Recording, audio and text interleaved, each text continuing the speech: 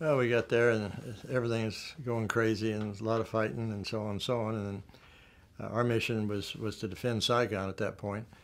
Uh, our brigade headquarters was there, and they were North Vietnamese were coming through. We killed a lot of those people, and they used bulldozers and dumped them all in a mass grave and covered them up. There were just too many bodies there. And then uh, my company got sent a little further north to go after them, and we were up in War Zone D, which was probably 95 kilometers north and west of Saigon, and we're search and destroy operation looking for the bad guys. And we're moving through triple canopy jungle in a diamond formation. I had the 4th platoon. I was a first lieutenant by then. I was with a company commander. Second platoon was on point, and the first and third were to the flanks in this heavy stuff. You couldn't see each other at all. And they walked right into a battalion-sized ambush. They were in camouflage bunkers and killed some people right out with initial bursts. Make a long story short, nobody could move without being shot. We're pinned down. We couldn't see them. We could see the machine guns, but we couldn't see exactly where they were coming from. They were about 70 meters or so in front of us, somewhere in that mess. Company commander told me to grab some guys and see if I couldn't low crawl around and get behind them.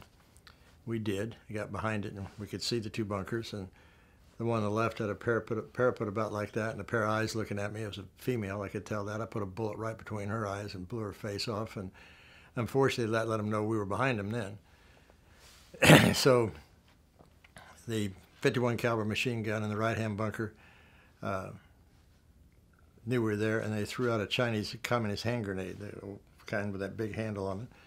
It landed right between me and Sergeant Holder, who was maybe the other side of that chair, and blew up. The guy said it blew me off the ground about this high, and my body went like that.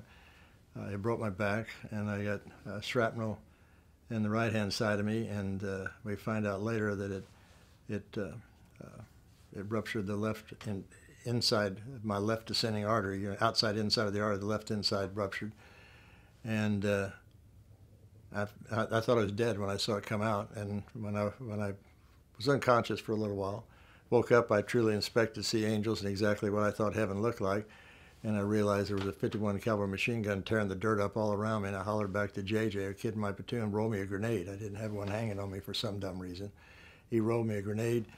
I pulled the pin, let loose of the charging handle, and ran for the bunker and threw it in, and it went off immediately and killed 3 in that bunker. I rolled over and emptied my M16 into the other one, killed them, and that let the unit move, and we got them. They had a whole underground hospital, everything under the damn ground down there, and they chew-hoyed out of there, and but we got a bunch of them. And so then the job was to get our dead and wounded out of there. Of which you were one. Yeah, but I didn't realize I was hurt that bad. I mean, I had some blood over here and all that. I didn't know that had ruptured, and I didn't know it broke my back. And all I was caring about was my men. We got to get them out of here. And so we had to go about 5, 6, 700 yards to get to a clearing on the map that was enough that we could wrap det cord around the trees and blow the LZ so the helicopters could get in.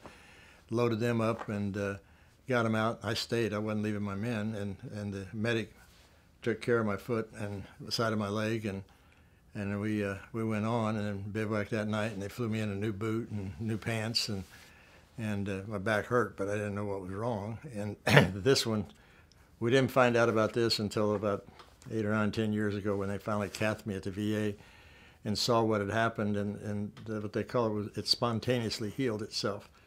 And only the second guy they've ever knew, so they did our university, Barbier Hospital in Albuquerque, is a teaching hospital for UNM, University of Mexico. So they use that to teach cardiac students coming through. They're the residents hey, if you see this kind of an EKG, don't assume that you had a heart attack. It could be this. And they did a big thing on it, and they teach with that. So I had to think that was just God working in my life there to say, hey, it isn't your time. And then I eventually had to have that toe cut off because it got infected and all that stuff, but that was a little later.